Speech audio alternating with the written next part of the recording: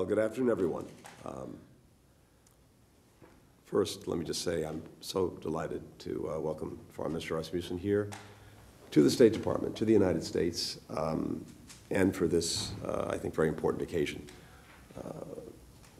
We've had the opportunity, Lars and I, to spend a fair bit of quality time at NATO and other places, but it's particularly good to have you here in Washington. For nearly 75 years, the United States and Denmark have been close security partners and NATO allies. Our forces are working to protect communities from terror in the Sahel. We're upholding freedom of navigation in the Straits of Hormuz. We're strengthening deterrence together in the Baltics. Denmark continues to play a leading role in ensuring Putin's war on Ukraine remains a strategic failure. It was one of the first countries to commit to supplying F-16s to Ukraine and to train Ukrainian pilots to fly them. Earlier this month, Denmark pledged to provide $1 billion worth of tanks, drones, ammunition, and to jointly fund the donation of new Swedish armored personnel carriers, all of which will help Ukraine defend its territory and its democracy. Our countries together are committed to enabling Ukraine to stand on its own strongly, militarily, economically, democratically. That's why President Biden's supplemental budget request is so critical and why we'll continue to work with Congress to pass it. The Defense Cooperation Agreement that we're about to sign will further strengthen security collaboration between our two countries. When it takes effect, our militaries will be able to coordinate more effectively, even more effectively than they already are. Our troops will train together more seamlessly and more often. We'll enhance NATO's interoperability, allowing our alliance to better safeguard peace and stability for people all across the continent. Today's agreement builds on the work that we've done to deepen defense cooperation with allies across the Atlantic, from northern to southern Europe, from the Baltics to the Black Sea. In 2021, we signed a defense cooperation agreement with Norway. Earlier this month, we signed a similar accord with Sweden. Earlier this week, we signed one with Finland. Collectively, these agreements underscore the shared commitment by the United States and our European partners to bolster European and transatlantic security.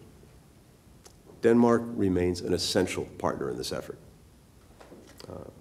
Lars and I will have a chance to sit down after we sign this agreement to go through the many issues and the many areas where the United States and Denmark together are dealing with the challenges of our time. We could not be more grateful to have such a strong, such a valued, such an important partner. It gives me great source of confidence as we head into the future, knowing that our two countries not only remain strongly allied, but after today, even stronger. Lars, over to you. Thank you, Mr. Secretary. I am indeed honored and happy and glad that we could make this happen. And right before Christmas, I think that will complete my working year. I visit you here in January as one of my first international meetings, and this will probably, at least I hope so, would be the last international travel before Christmas Eve. I wish it's so, yeah.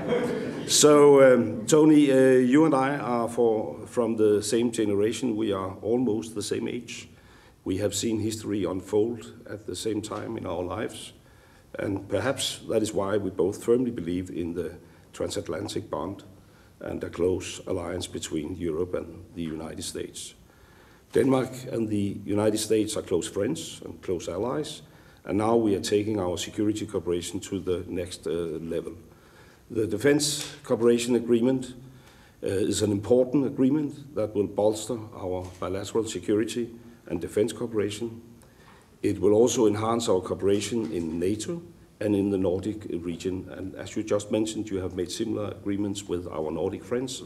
And we are looking very much forward to welcoming our close Nordic neighboring country, Sweden, to NATO sooner rather than later. And this defense agreement is a stepping stone towards a more secure Nordic region.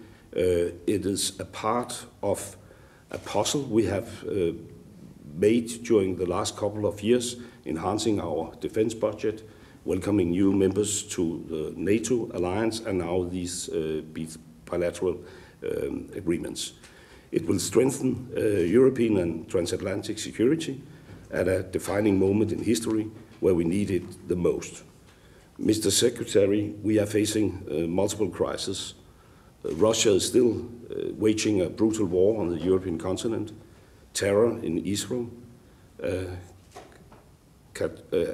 humanitarian catastrophe in Gaza, and we both know that peace and stability cannot be taken for granted.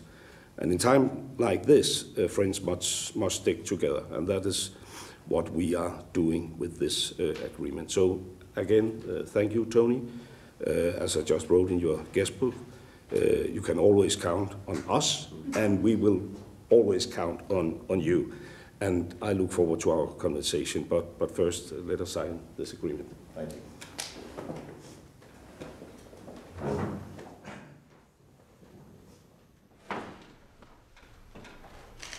Good morning. Secretary Blinken and Foreign Minister Rasmussen are signing a defense cooperation agreement between the United States and Denmark.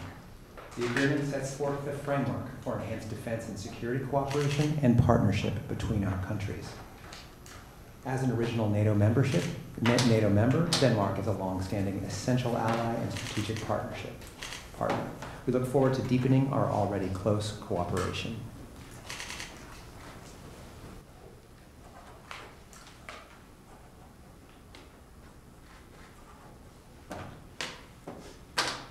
Right.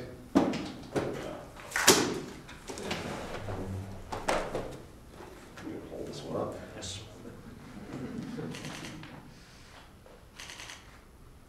Thank you, sir. Thank you. Thank you, everyone.